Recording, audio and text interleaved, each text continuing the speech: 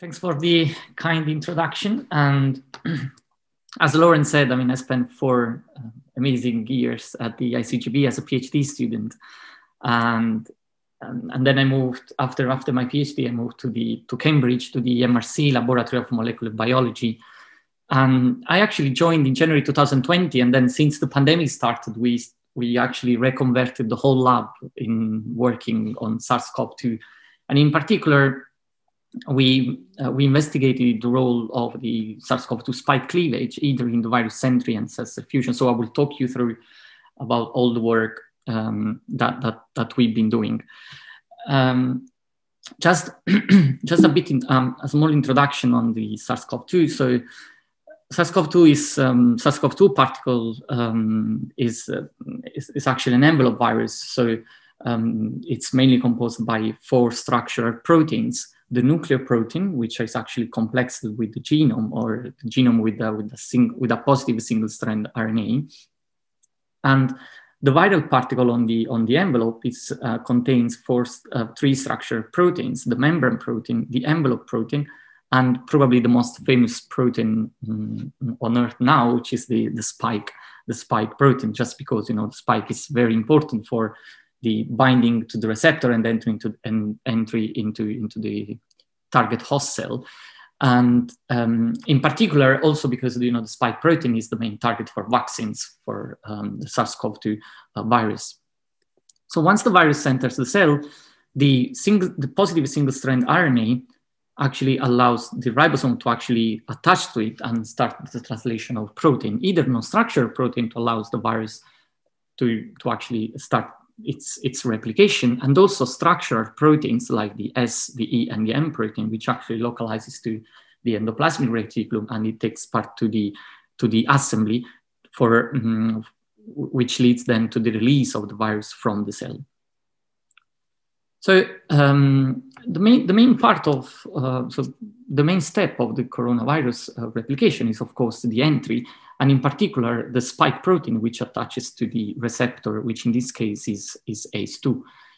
The spike protein is a trimeric protein, and it's mainly composed by three main regions. There is a cytoplasmic tail, a transmembrane region, and an ectodomain, who is in turn composed by 2 major regions, which is the S1 region, the S1 subunit, which is the subunit that attaches to the host cell receptor through the receptor binding domain, and is actually able to shield the S2 region, which is the fusion, which contains the fusion machinery, which allows the virus to fuse the viral membrane with the host cell membrane. When the spike protein is initially translated, the S1 and the S2 subunits are actually covalently bounded. Then the spike gets cleaved by some cellular proteases at the boundary between the S1 and the S2 subunit. And this is a very important step for activating the spike, because when the spike then gets incorporated into the viral particle and it binds to the receptor, that in this case is ACE2, through the receptor binding domain in the S2 region, it triggers some kind of conformational changes and exposing the S2 site, S2 prime site, which is a cleavage site which is targeted by some cellular proteases present on the cell host plasma membrane, like one protease which is quite famous, and it's the TMP. It's called TMP-RSS2 protease.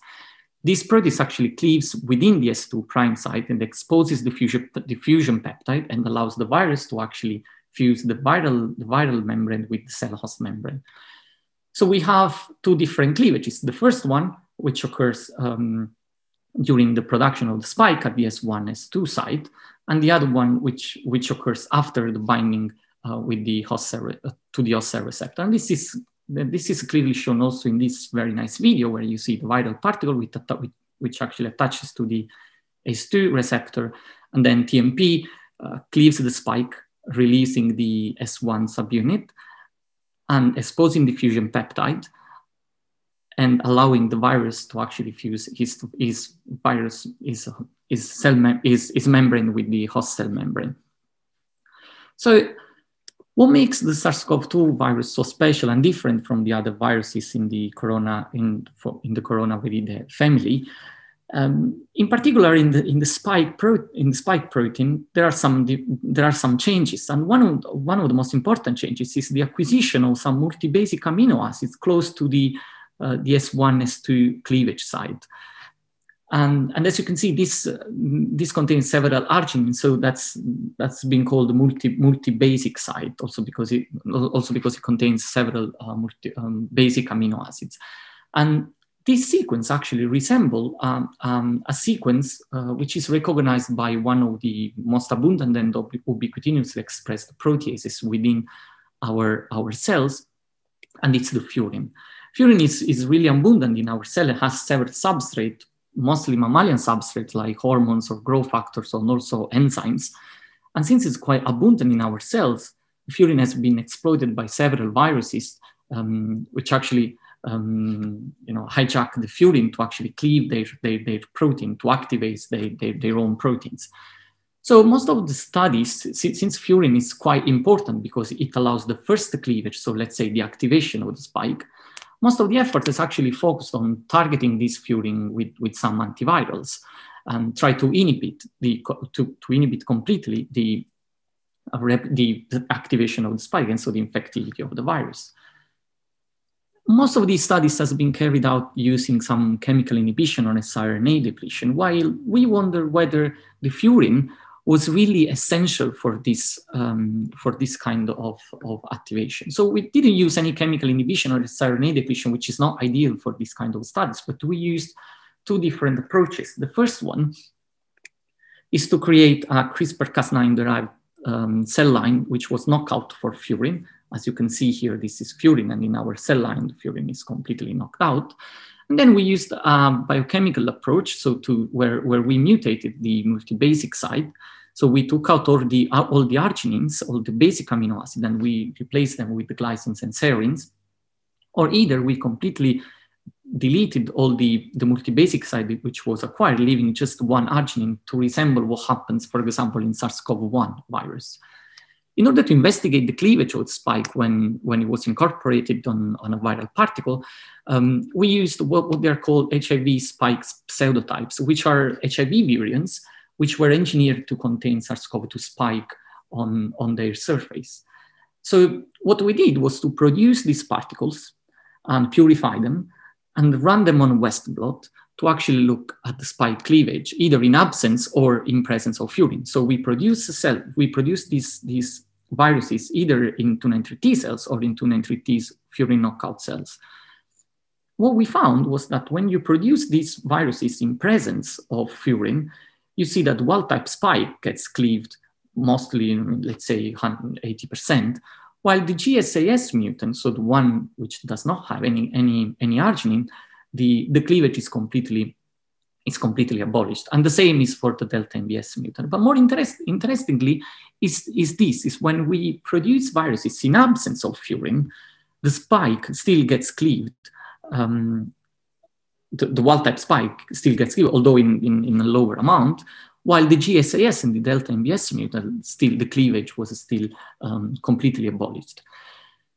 So here, let's say that we used HIV viruses, which contain spikes on their surface, but we use a kind of chimeric virus. So HIV virus assemble in a different way from coronavirus. For example, HIV assembles and takes a spike at the plasma membrane, the cell host plasma membrane, while the SARS-CoV-2 virus acquires the structured protein, as I showed you before, in the yard and through the ERGIC. So we wanted to get closer to this situation, to the, let's say, the wild-type situation, the virus wild-type situation. So we produced what they are called virus-like particles, or VLPs.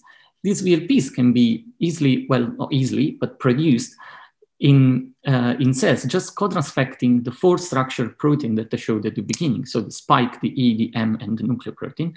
This assembled in a virus-like manner.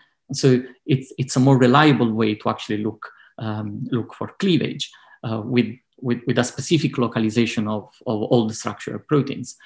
So we produced these VLPs, we purified them, and then we did exactly the same. We ran them on a Western blot, either in the presence or absence of furin.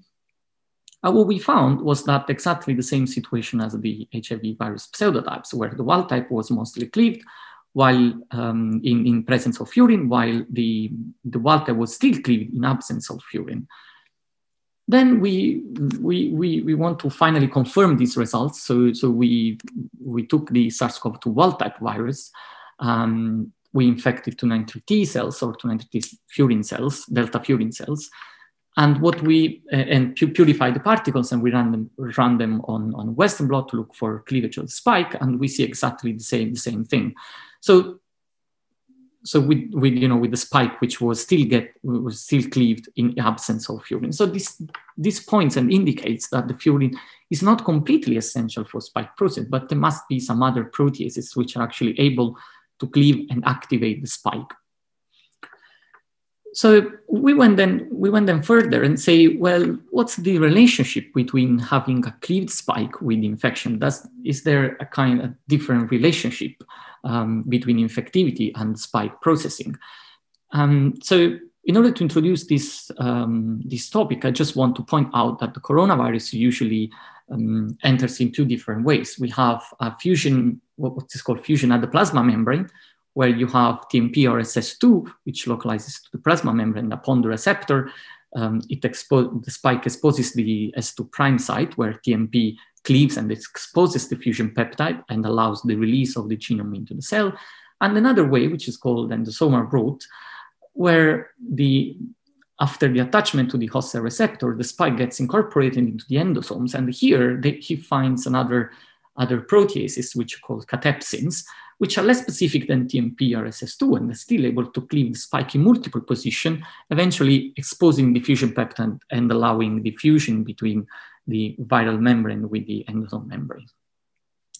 In order to, let's say, to investigate the infection into these two different routes and in the presence of different mutants, we use these spike pseudotypes also because we can use this because, as I said at the beginning, these are HIV viruses with the spike on the surface, but they contains they encode for a glymphorescent protein, so for a GFP. So upon infection, you can easily see all the cells that were infected because the cells will start expressing GFP. So you can easily monitor the infection of these viruses. So we use these viruses with different mutant and producing different conditions, either in the presence or absence of furin. And we infected 293 T cells that stably overexpresses the S2 receptor to actually look at the infectivity and whether the cleavage impact on the infectivity. And what we found was something surprising. And it's that when we had a spike that was mostly uncleaved or completely uncleaved, like in the presence of the GSAS, the infectivity was slightly higher, but the virus was still able to enter the cells. This can be due to the fact that that these 293 Ts somehow have very low levels of TMP-RSS2. So we wonder whether as I said, the catepsin is actually less specific than TMP. So we wonder whether this route was actually favored in the absence of a pre-cleaved spike. So in order to test this route, we used an inhibitor which actually inhibits this route, and it's called E6040. And actually what we found was that the same infection was completely abolished in the presence of this inhibitor. Then we wanted to go in a kind of different setting and in a more complex system, which actually expresses a high levels of TMP and see whether this situation was completely reverted. And so we took these viral particles and we infected some intestinal organoids, which actually been shown to express high levels of TMP-RSS2 and TMP-RSS4. And what we found here was exactly the opposite situation. So when you have a precleaved spike, then the virus enters thanks to this TMP-RSS2. And this is a quite important point, because it says that the cleavage of the spike is not important for the entry of the virus, because the virus can enter either in the endosomal route, so either using other proteases rather than the TMP. Then we went further and we were like, well, since the spike is not important for the furin is not important for spike cleavage, and the spike cleavage is not important for infection, So is furin somehow important, essential for SARS-CoV-2 replication in general, so in other steps of viral replication? So we took the virus and we infected either 293 T cells or 293 T delta furin cells. We left the virus to replicate for 48 hours. And we quantify the viral particle either by using a plaque assay or look at the cleavage of the viral particle using Western blot. And surprisingly, what we saw was that the furin, knocking out the furin does not, I mean, let's say that impacts the infectivity of the virus, but does not completely abolish that. So this actually says that the furin is not essential for either spike cleavage or infection and SARS-CoV-2 replication. So then we wanted to investigate whether, you know, the SARS-CoV-2 has this peculiarity with this acquisition of this multibasic site, which may be targeted by furin or by the other proteases, as I showed you earlier. So we question whether the acquisition of the multibasic site may be important in other steps of viral replication or virus spread, rather than only infection. So let's say that we investigated the different roles of the spike cleavage in different ways of the virus spread. So the virus, let's say that the virus spread in two different ways. There is one way, which I like to call the classical way, where you have an infected cell, you produces virions, which actually gets out from the cell and attaches to the host cell receptor on the neighbor cell and then infect the other cell. And there is another way, which is much more clever, and it's that an infected cell starts to produce the proteins and then localizes the same protein that you find on the virion, so that which allows the virus to fuse the viral membrane with the cell host membrane. They localize these proteins to the plasma membrane of the infected cells. In this way, this cell acts as a giant virus. So when this protein actually binds to the receptor, it acts as a giant virus. So it can fuse the membranes, instead of fusing the membranes of the virus, it fuses the membranes of the cell. So it triggers this formation of cell-cell fusion, of syncytia formation, so big cells, multinucleated cells. And of course, in the case of SARS-CoV-2, Spike is mediating this process, so it localizes to this membrane and triggers this cell-cell fusion. And there is a very nice paper from Mauro Giacca's lab, which actually showed that this process is really important also in vivo, because you find this abnormal cellular syncytia and they contribute to the COVID-19 gland pathology.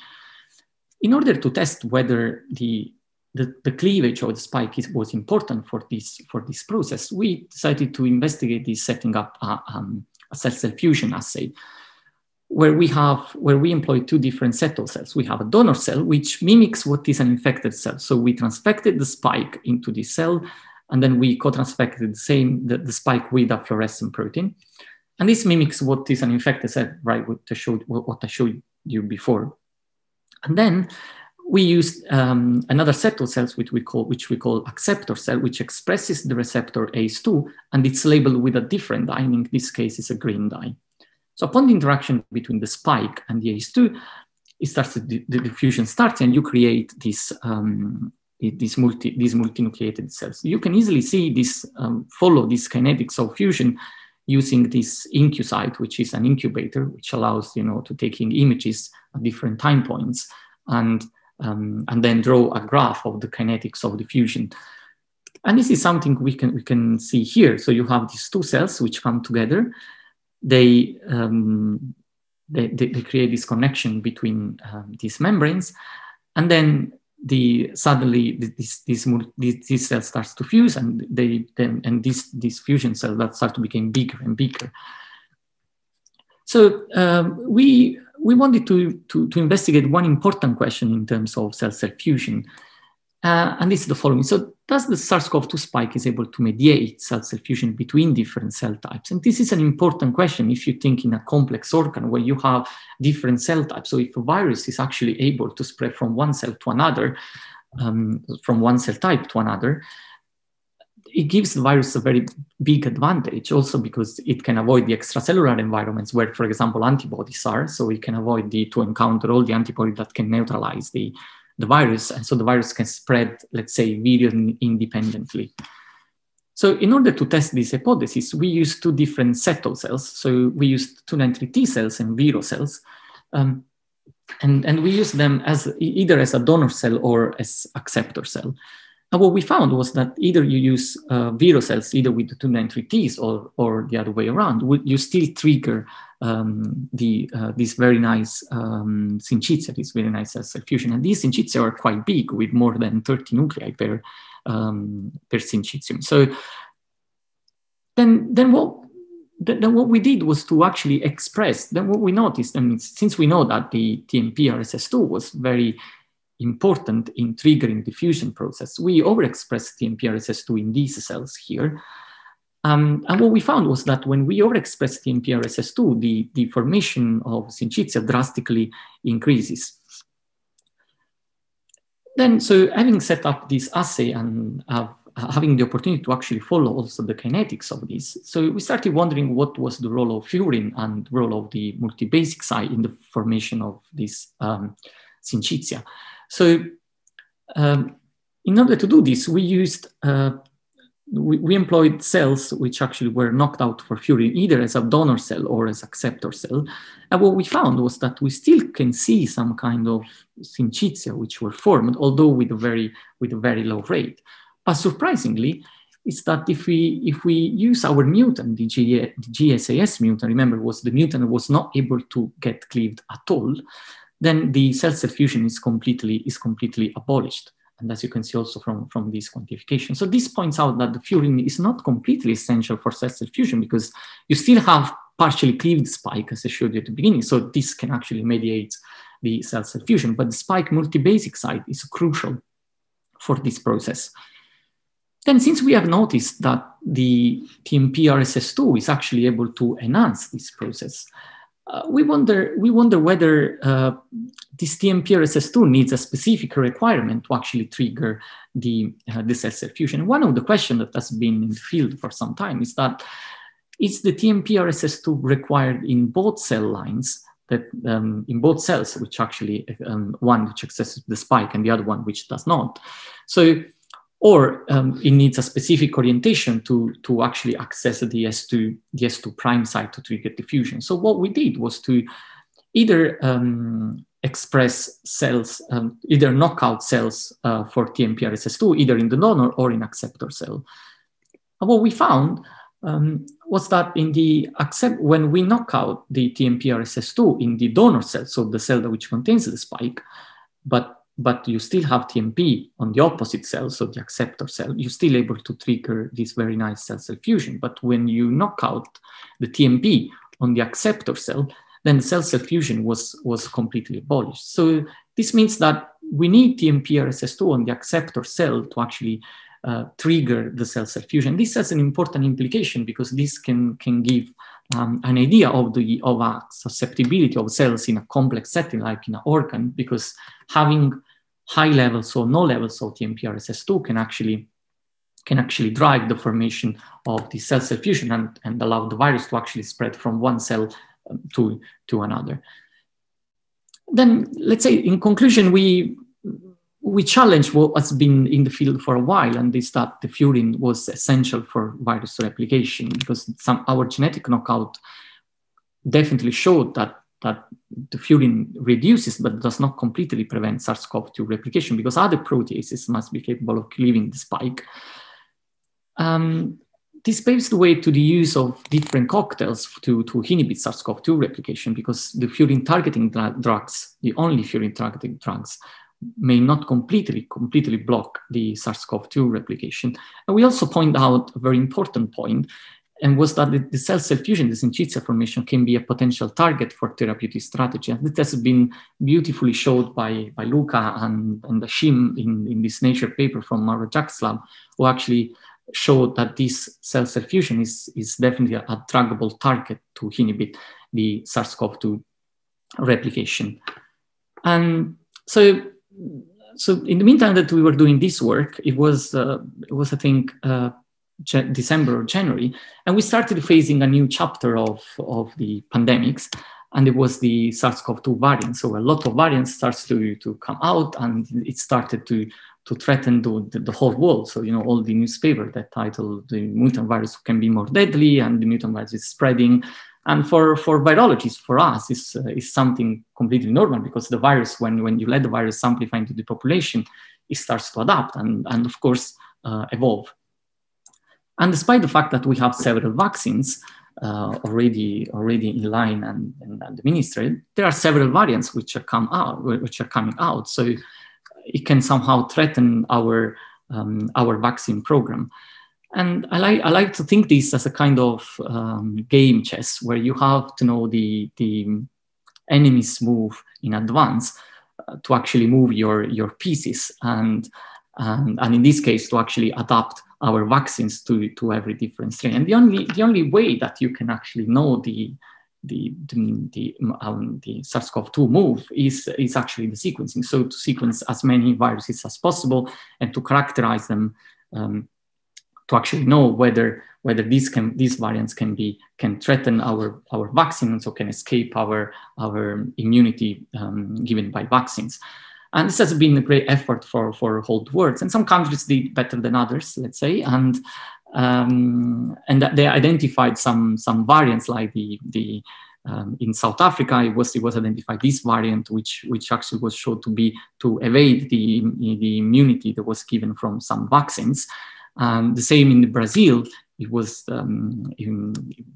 this variant of concern, and also, of course, in the United Kingdom, which actually showed let's say not escape from the neutralizing antibodies, but it actually showed high transmissibility and probably also high lethality. And this is something we can see in this graph. So if you think that in the United Kingdom it was January or January when this variant took over, and then it reaches, so it started a third wave of infections, and which actually led to more than 1,300 deaths per day. This variant is super spreading throughout the world, as you can see here. And also in Italy now, we have now more than 90% of all the variants are the B117 variants, is the UK variant. So the mutations which occurs in the SARS-CoV-2 virus, of course, it will affect all the different genes. But in particular, we are focusing on one particular gene. Of course, it's the spike protein, also because it's the targeting of our vaccines. And so mutation in the spike can actually threaten our immunity, which is given by the vaccine. And as you can see, several mutations has been identified throughout the spike gene, and in particular in the receptor binding domain, which are the more concerning one. But what we focused on, and was really interesting, was not a mutation, but a modification of the genome of the spike protein. And it was this deletion here deletion of the histidine and valine at position 69 and 70.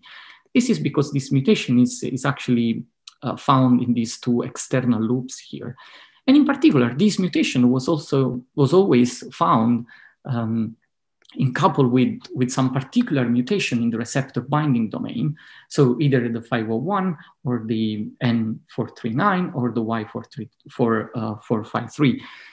And this, in particular, this mutation in the receptor binding domain has been seen to actually evade the antibody mediated response, or like in the case of Y453, it was increasing the affinity to the ACE2, and actually was acquired in minks. If you remember, there was a story where all the minks were killed because this mutation actually arises in there. So we started wondering why this deletion was actually occurring with all these mutations. What was the relevance of this? So together with Professor Gupta at the Cambridge Institute for Therapeutic Immunology and Infectious Diseases, what we did was to produce some mutants of these, some mutants, some spike proteins harboring mutations in these sites. And what we found was that when you were introducing this mutation, the infectivity of the pseudoviral particles, so the HIV pseudoviruses that we used, was drastically decreasing. While you're adding on top this deletion, somehow this was rescuing the infectivity. So it seems like that this deletion actually increases the spike infectivity to compensate for some deleterious deletion that can happen to the in the RBD domain, which actually would have allowed to have higher ACE2 binding, like in the case of N501Y or the N439K, or either escape from some neutralizing antibody. So it gives you, let's say that it's a compensating mutations. More interestingly is that in our beloved B117 variant, that is the UK variant, this deletion is actually present also in this variant, together with this mutation in the RPD. So what we did was to restore this deletion into the B117 spike. What we found was that the restoration of this deletion drastically impacted the infectivity of the virus. So it seems like that the B117 actually requires this deletion for efficient infectivity. And this has been seen also, in different contexts, but also in terms of cell fusion, where the B117 is much more fusogenic than wild type one, but when you repair the deletion of the histidine 69 and the valence 70. In the end, I just want to acknowledge the LMB, the MRC Laboratory of Molecular Biology, who actually allowed us to work in the pandemic period, and in particular, my group leader, Leo James, and Anna and Donna, who were beautifully working on SARS-CoV-2 and especially on the fueling work. And of course, all the people who actually contributed to this work. And the whole all the slides that I showed you and all the results was a collaboration effort with the University of Cambridge, and in particular with Professor Ian Goodfellow, who actually gave us the virus to start the experiment in BCL3, and Mattian Zimbauer and Francesca for providing us the intestinal organoids, and in the end also Ravi, which we keeps collaborating to actually monitor the appearance and to the characterization of all the different variants that are arising throughout the world. And of course, I thank you all for your attention.